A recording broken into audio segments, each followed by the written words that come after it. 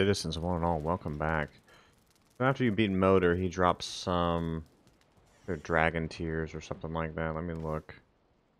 Yeah, dragon tears. So Motor drops dragon tears, which in turn you use to make the artisan table right here. And once you make the artisan table, you're then able to make the spinning wheel, which you will need for your flax.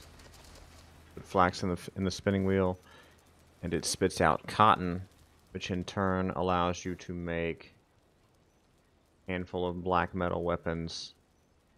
So that is the main use for flax in game. Pretty much the only use for flax in game is to make these black metal items. So that is what you're going to be grinding towards with the flax. You need quite a bit, as you can see there. There's quite a bit needed for some of these things. The first thing I'm going to make is probably black metal axe. You can see it's 5 thread and the 20 black metal. There's no other use for flax yet that I've seen, but as you can see there, it spits out linen thread every 30 seconds or so, maybe a bit longer. But that is what the spinning wheel is for. And the spinning wheel, to make it, takes iron nails, fine wood, leather scraps, and of course the artisan table. That is all you need to know about what to do with flax.